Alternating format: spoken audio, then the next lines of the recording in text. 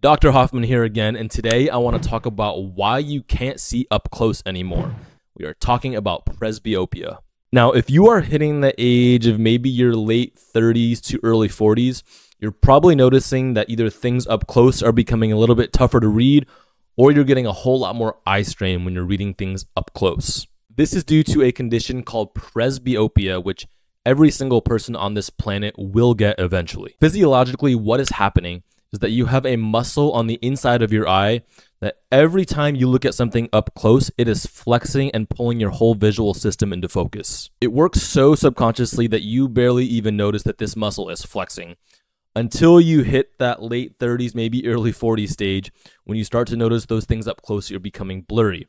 And that's because that muscle that used to contract, pulling your visual system into focus, starts to go weaker and weaker. It'll start around those ages and it'll progressively get weaker and weaker until you hit the age of right around 60 to 65-ish. Now, a lot of people compensate for it by either holding things out a little bit further or kind of tilting their head up a little bit or even magnifying something on their phone. But eventually that can get a little bit tiring and cumbersome, especially if you are looking at something up close all day because you work from home or you work from a computer. Or the other quick reason that a lot of people will notice is when they're driving, because if they're wearing their glasses or their contacts and they're looking far away, it's really tough for them to see the speedometer or the hand dial at any point. Now, the traditional fix is just to put on a pair of reading glasses whenever you're looking at something up close. So if you need to look at a menu at a restaurant, or you need to look at the computer, or you need to look at any kind of book while you're in bed, you just throw on your reading glasses and it'll give you some magnification to help compensate for that weak muscle that has happened. But sometimes the tough things with these is that you have to constantly keep putting your glasses on and off, because when you put on those reading glasses to look up close, if you look at anything that's beyond about half an arm's length away, it will be blurry. Now, the traditional fix for being able to get clear vision far away and up close is what we call a traditional bifocal, which is when you have those glasses that kind of look like this, except they have a big, ugly line right in the middle there. Now, these are a great fix.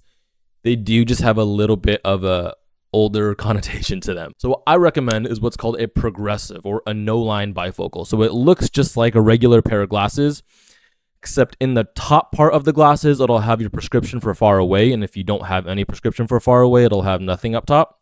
In the middle, it slowly transitions to your computer distance. So usually this is about an arm's length away. And then up close, it has things that are closer. So right around 40 centimeters, which would be like your phone or a document or a book to read. Now, the reason that I love this is because you don't have to constantly take your glasses on and off like you would just a regular pair of reading glasses.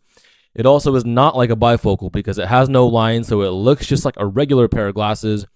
And it also has your computer prescription in there too. So you can just kind of scan up and down through the lens, and it takes a little bit of time, but eventually you get used to it.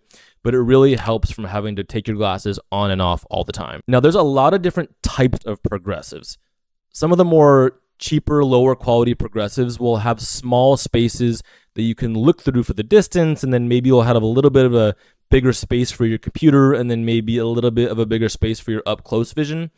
But if you opt to go with a little bit of a higher quality lens, then I would recommend Zeiss's progressive lenses. And Zeiss's progressive lenses are super nice because the area that you can look through to go for the distance or for your computer or for your up close vision is super wide. And so you don't have to spend a lot of time looking for what distance you want to look through. Now, starting to lose your vision up close is not a fun thing to go through. So if you do have any questions, go ahead and leave them down below and I will do my best to answer them.